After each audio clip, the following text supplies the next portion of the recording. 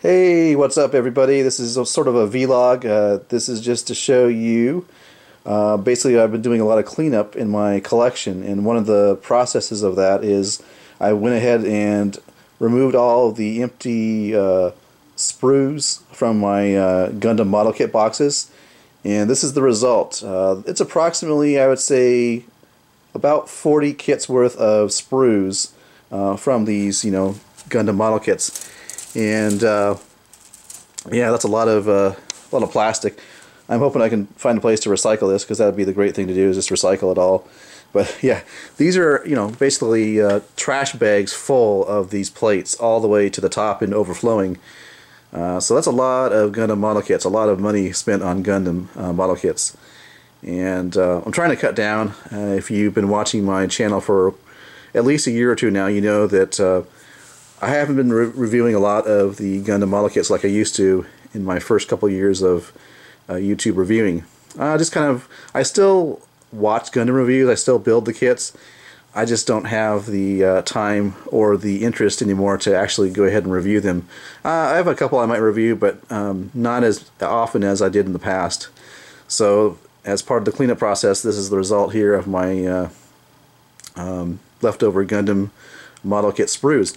Now over here are all the boxes.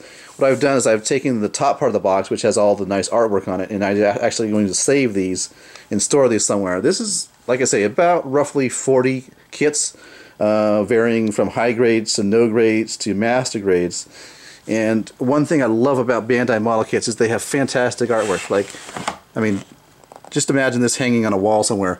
What I'll do is I'll probably cut off the 4 sides and just have the the main top part of the box as a kind of a poster. And fantastic artwork. I just didn't feel like throwing the box art away. I threw the other part of the box away, of course, but this part I wanted to keep. Really cool. I love, especially I'd say the 00 Gundam artwork is the best. There's a Cerebi Gundam, that looks awesome. That'd look fantastic on a wall somewhere. Really cool. This looks pretty cool as well. But, I'm not going to go through all of them, but you get the idea. These are just the tops of the boxes. And that's a lot of kits. A lot of money I spent on Gundam's model kits. So, yeah, like I said, my main interest as far as toy collecting and hobby collecting is Transformers. Transformers and Gundam have always been main interests of mine, but lately, in the last year and a half or so, I've been really into Transformers a lot of the time. With the Transformers Prime line of toys, and just the third-party stuff being released for Transformers has really got a lot of my attention and a lot of my time and money. So. But like I say, I'll still be watching Gundam reviews. I'll still be, building the kits. I just won't be building as many as I have in the past, and I won't be reviewing as many as I have been in my first couple years of YouTube reviewing.